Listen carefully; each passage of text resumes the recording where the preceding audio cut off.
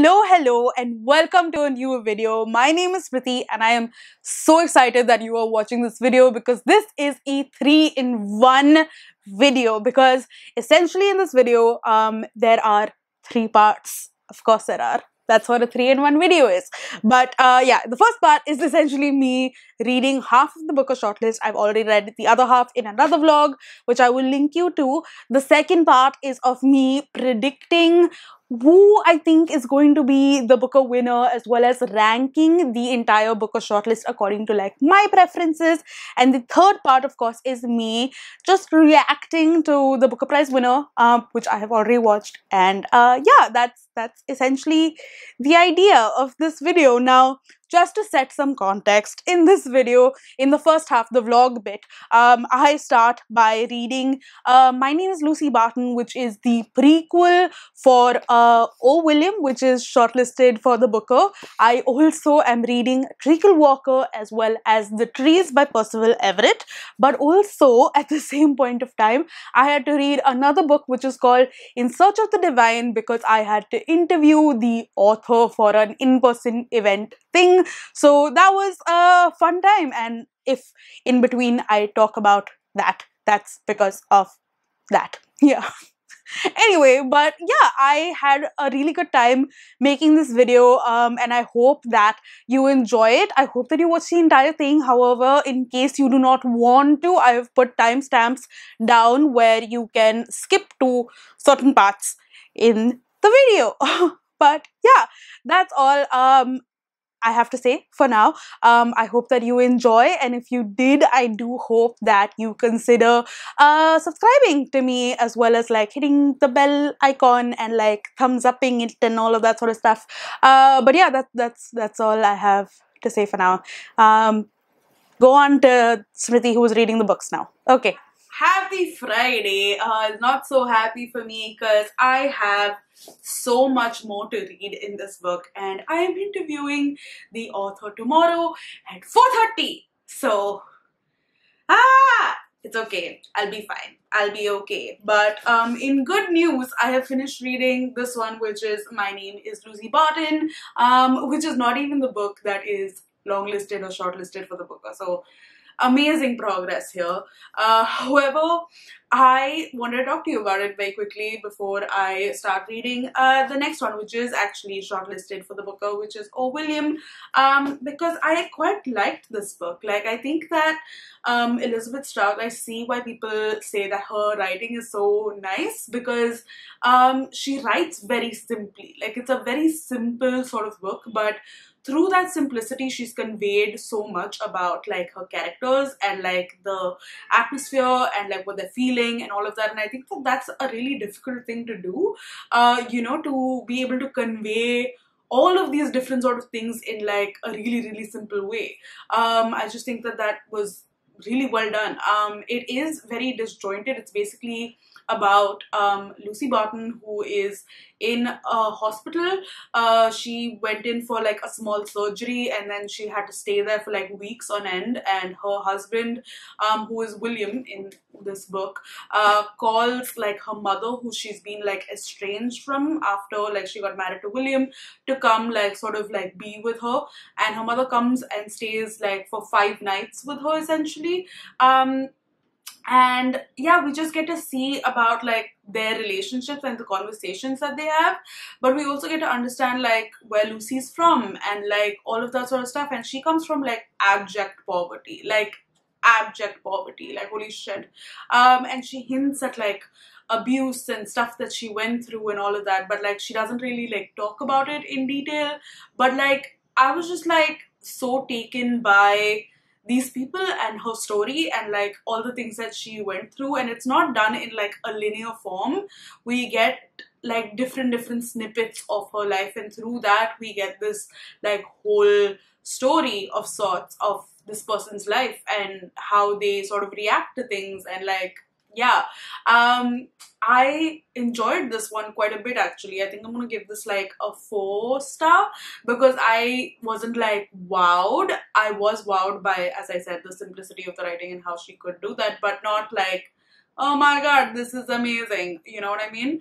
And I am about 40 pages into this one, where we are essentially following the same people a little later in life, and we are following her relationship with her husband, her ex-husband now, William, and yeah, something is going to happen, I guess. I don't quite know, but I will tell you my thoughts once I get into it. But so far it's been similar in terms of like the going in and out of like telling you different snippets of like their lives and like stories and all of that sort of stuff. So again, it's not like really linear in any way so far, at least.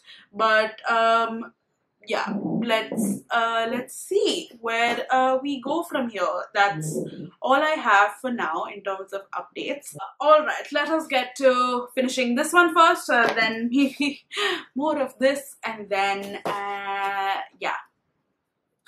All right, good morning. I have finished Oh William by Elizabeth Strout, and I thought it was fine. Like, I'm probably gonna give this a 3-star, to be honest. And don't take that as like, oh, I didn't like this book. I thought that this book was good. However, since I have just read this book, which is My Name is Lucy Barton, I thought that this one was way better than this one. Maybe it's because I like the themes that were covered in this book, which were like, you know, family and like your own personal relationship with like how you grew up and how you build yourself and become a person in a big city, or like whatever, like basically growth, personal growth essentially, right? As well as like a relationship within with a mother and a daughter, whereas this one was more about like family and marriage and fidelity and like, I don't know, like introspection and all of that sort of stuff. So I mean, this was fine. However, I mean, honestly, I don't understand why this was shortlisted or even like longlisted, because this seems like it's a good book, right? But I don't see this as like Booker worthy. Like, I don't see this as being a book that like, you know, like is shortlisted for a Booker Prize, at least, you know. It seems very like cozy and like, oh, I just like curled up and read about these people's lives and like that's about it. But like, I don't know, I didn't see, I don't get it. Also, there were parts of this book that really pissed me off, because like they took the O William thing and the O thing just really to an extreme, where like someone would tell someone like a deep dark secret and then like they'll go like, oh William, oh Lucy, oh William, oh Lucy. That I was just like, the amount that I've heard oh William and oh Lucy and oh like whatever, I was just like, please stop, just God. But yeah, overall this was okay. It wasn't amazing, but it was fine. I thought that it was fine. I would recommend that you read My Name is Lucy Barton more than this one, but cool, I guess. I don't know. Next I am going to try to sit down and finish reading In the Search of Divine, because I have my conversation at 4:30, and then I'm going to probably read Treacle Walker there, because there is like a nice coffee shop in the bookstore. So I'm going to probably like stay back and like finish Treacle Walker, maybe, hopefully there, and then come back to you with thoughts about Treacle Walker, because I am honestly scared to read it. I don't know why, but it's a little bit intimidating / freaking me out. So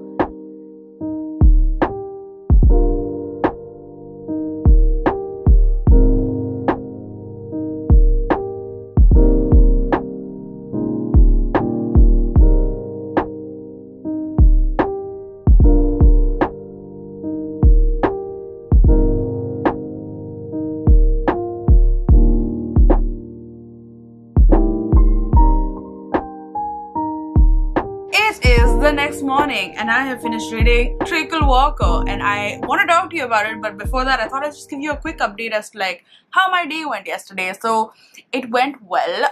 The event went off well. It was really good talking to Rana Safi, who is just like a really nice person, you know, but also just so like knowledgeable about like that field and like everything that she does. I mean, she spent 6 years writing this book. So yeah, it was really cool, and it was great having those conversations and meeting all of these different sort of people who would come to the event and all of that as well.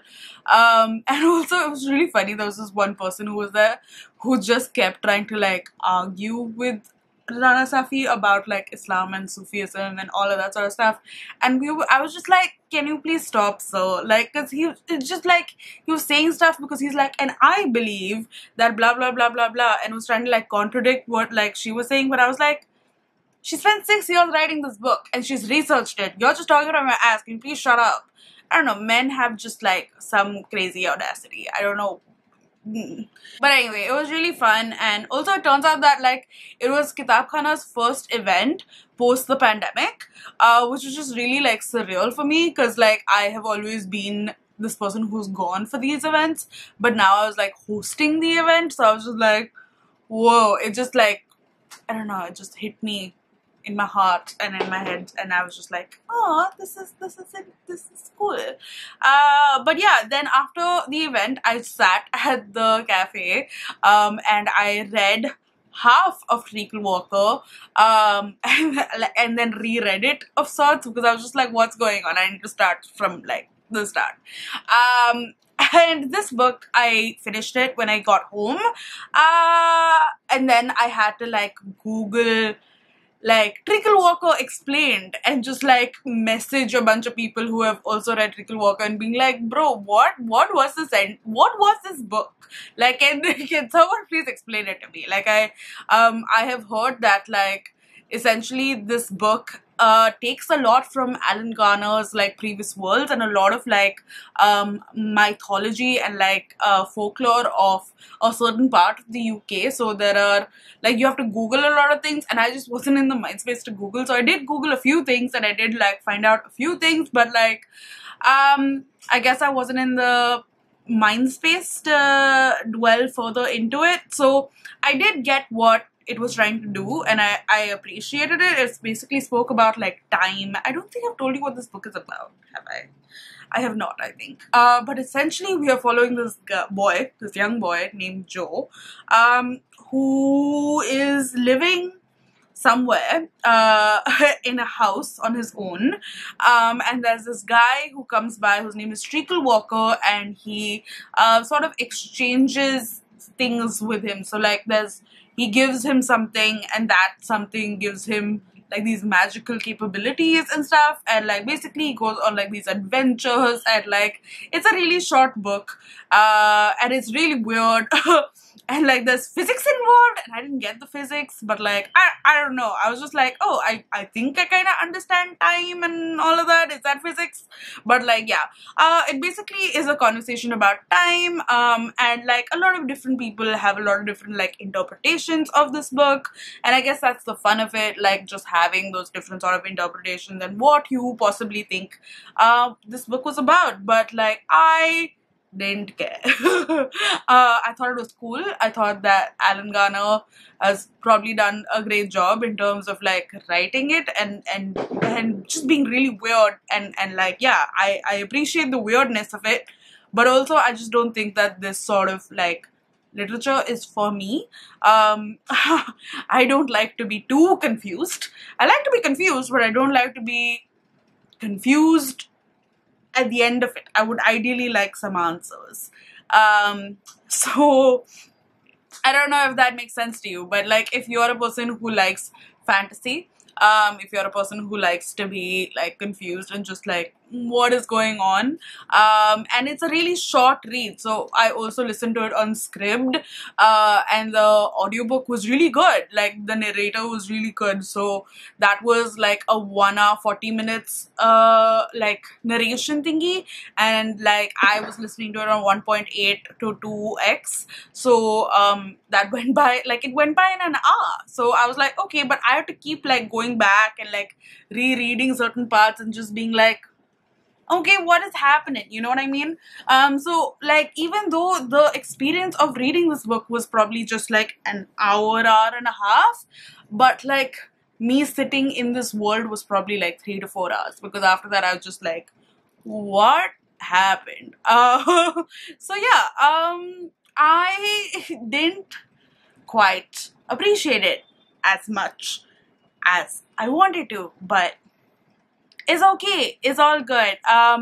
This is a book that everyone is saying is going to win the Booker, and I'm gonna be a little upset if it wins the Booker, because I don't think it was for me, but it could be for you. So, well, there we go. That is Treacle Walker.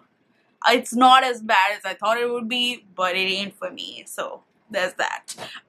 Next, I have started reading The Trees by Percival Everett. This is a book that I've been meaning to read for a while. Essentially, the concept is that we are following a bunch of people in this country called Money, Mississippi. Not country, city called Money, Mississippi, which is like money in Mississippi. I hope you understand what I mean. But anyway, point is, yeah, there are these murders that happen all of a sudden, and it's really, really weird because this one guy gets murdered brutally, and his balls are chopped off, and then we see this black guy who's also there, who's also dead, and then something weird happens, and like the same black guy is at another death thingy which is happening, so they're like, what is happening, because he's disappeared and reappeared, and like it's just weird. So then basically now they have called like these guys from the MBI which is the Mississippi Bureau of Investigation, like the FBI, but like state-wise. I didn't know they had that, but like maybe, I don't know.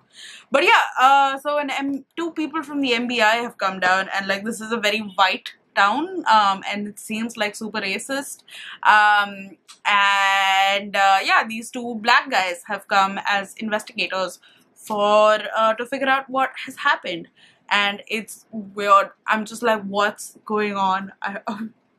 What's happening?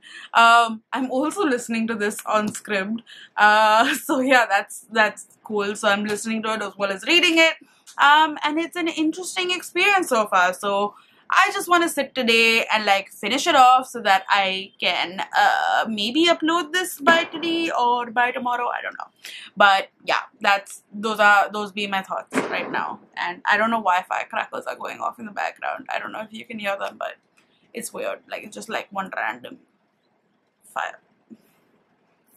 People are weird. It's all good. Bye. And we have finished reading the entire book of Shortlist, which is why I'm wearing this crown tiara elf thing, because I feel like I deserve it, because I finished reading The Trees by Percival Everett, and I have to say that I really enjoyed it. I thought that it was fun and funny and smart and satirical and political, which are all the things that I sort of like in a book, and yeah, I thought that it was also like very well paced. I was sort of like speeding through it, and I was also listening to the audiobook, which was fun, and yeah, I sort of really liked all the things that it had to say about like race in America right now, as well as like what it has been in the past. And I don't know if I mentioned Emmett Till. I thought that Emmett Till would be like a thing that was just mentioned, but turns out that Emmett Till was very integral to the plot, which was very surprising to me. But I don't want to talk more about that, because I feel like you should go into it with more, like, with no information, because like I think that really heightened my experience while reading it. So yeah, I think that this book was good in a lot of ways. However, I feel like I have realized through my reading of the shortlist that I don't like books that end in a way where I'm still questioning things and I'm confused as to what is happening, because the end of this book, though it did answer some things, it didn't answer some other things, and it left off in this sort of interesting way. And I was like, but why? I don't know. If you have read this book and have understood more than me, then please tell me down in like the comments, or like message me on like Instagram, or like email, or like however you want to get in touch with me, because I would love to discuss what that meant. Was what you know? But yeah, I mean, I think that this book was good, but I think for me, it's still not like excellent. I'm gonna give this a 4-star overall. And yeah, I would recommend it, but not like wholeheartedly, if you know what I mean. By the way, I have to say, I have also been following the Bookstagram community on the Booker Prize in general. Like, they've been talking about the Booker Prize on Instagram, and there is this one account called Sherry Reads, I think, and she's organized this thing called, like, there's this hashtag called the Bookstagram Reads the Booker or something, and over there people have voted for who Bookstagram thinks is going to be the winner, and on that they thought that The Trees is going to be the winner. So that is interesting. I don't know, a lot of people seem to have really enjoyed this book and think that this is going to win, so that's exciting. I am now going to eat my burger, however, and then come back to you with my thoughts for who I think is going to win. I don't know if you've been following me for a while. I think it's pretty obvious, but in case it's not, well, I have a predictions thingy coming up right now after this clip. I'm also probably going to be like ranking the books and stuff. So first food and then that. Okay. Alright, so it's almost 2 o'clock, which is when the Booker Prize is going to be announced. So I just thought that I would quickly come here and do like a ranking of the shortlist, as well as tell you what my predictions and my like hopes and dreams for the Booker Prize is. So I'm going to start from the bottom. So the 6th place is actually kind of tough, but I'm going to go with O. William. I thought that this book was fine. It was good. It was very readable. It's a cozy sort of read and is well written, but also I just didn't think that it was that wow in terms of a book itself. So I'm just gonna give it a like, it's on the 6th place. In the 5th place is this one, which is a Treacle Walker. Treacle Walker, again, though I understood bits of it and like I thought that it was interesting in terms of the things that it was trying to do, etc. I don't think that this is a book for me, and hence it's in the 5th place. For 4th place, we have Glory by No Violet Bulawayo. This is not a bad book by any stretch of imagination. I thought that it was quite well done. However, I thought that it could have been better. And in my eyes, it little bit disappointed. I've spoken about it in greater detail in my other vlogs, so I will link you to that. But yeah, that's basically that. In 3rd place, we have The Trees by Percival Everett. This book was just extremely readable, and did a really good job in making you think, and yeah, I just thought that it was really also a fun book to read. So yeah, I think that this book was good, but overall it little bit like dropped in the rankings, because in 2nd place it's gonna have to be Small Things Like These, which I have the book with me, but I don't know where it is. But Small Things Like These, even though when I first read it I thought that it was all right, and I was like, where is the flavor and all of that sort of stuff. You can see me talking about it in the vlog. I think that book has stuck with me more as the time has gone by, and I think that like it did an amazing job in terms of like talking about people and things happening, as well as like this overall like huge thing that was happening in the island, and just brought light to it in this really simple and short way, which I thought was just remarkable for a person to do. I just think that it's amazing that you can fit so much into like so little. I think that is a sign of truly talented person. But my winner is and always will be The 7 Moons of Mali Almeida, or Chats of the Dead as it is released in India. I absolutely love this book. I have done an entire video talking about this book as to why I loved it and all of that sort of stuff, so I will link you to that if you want. But this is the winner in my eyes. Honestly, I don't think that there is any other winner in my eyes for this prize, I mean, this was the only one that I gave a 5-star to. The others were all like 4 stars, 3.5 stars, or 3 stars. So overall, honestly, in terms of like the shortlist, I was quite disappointed by it. I mean, it's not like I was disappointed, I just wasn't wowed by it enough, and I think this was the only one that made me go, whoa, wow, you know what I mean?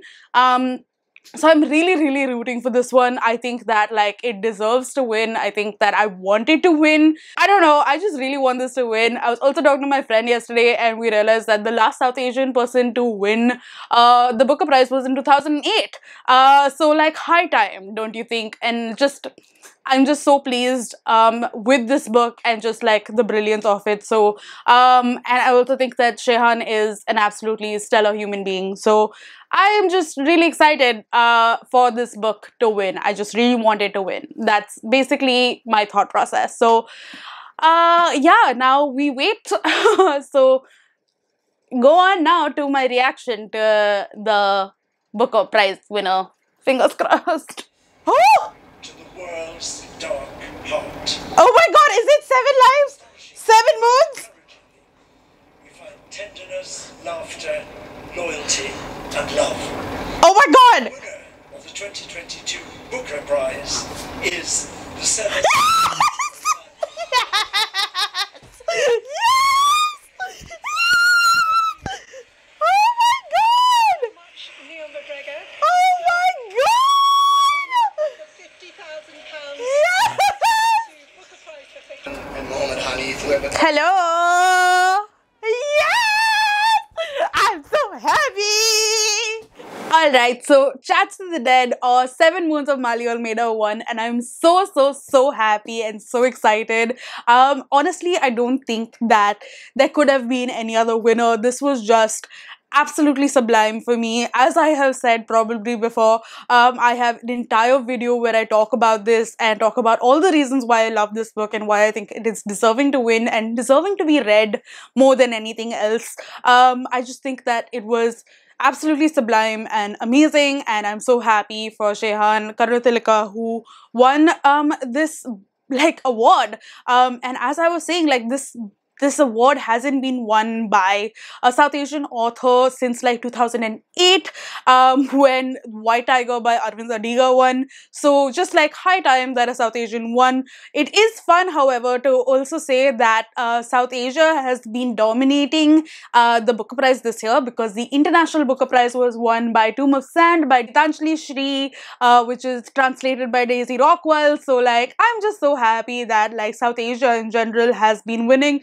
And in particular, like Penguin India, because both of them published both of these books. So good on you, Penguin India. I'm very happy for the authors, the translators, the editors, the writers.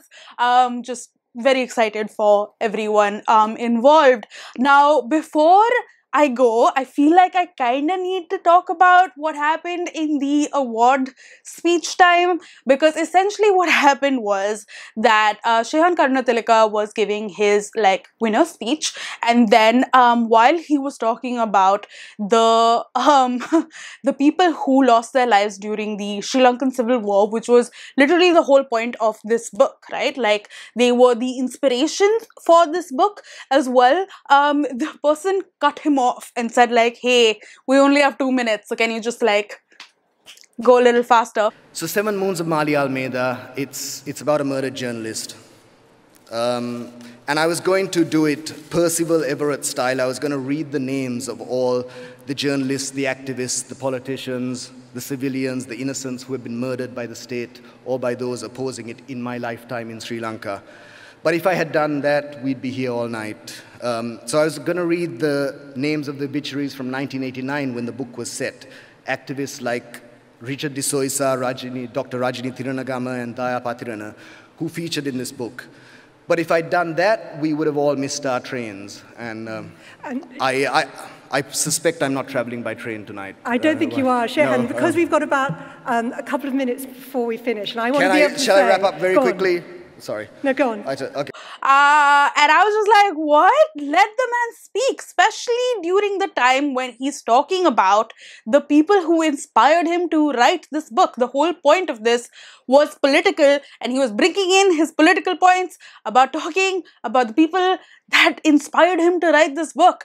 And you kind of cut him off, which is nuts. I thought that it was just very disrespectful, to be honest. It's almost like saying, like, if, say for example, Percival Everett won, and he was talking about Emmett Till, and during that time you say, okay, sorry, we just like, can you go faster? The amount of uproar that would happen at that point of time is absolutely nuts.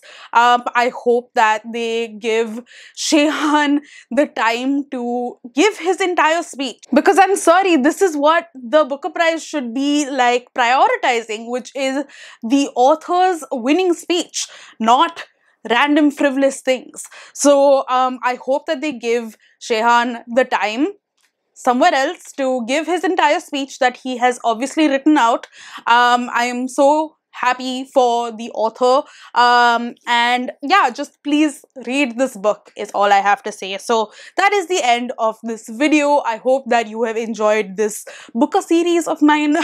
I hope that you watch my other videos as well as please read this book. More importantly, honestly, God please, that's all I really want for you to do. And yeah, thanks so much for watching. Subscribe, like, all of that sort of stuff, and I will see you very, very soon in another video. Bye!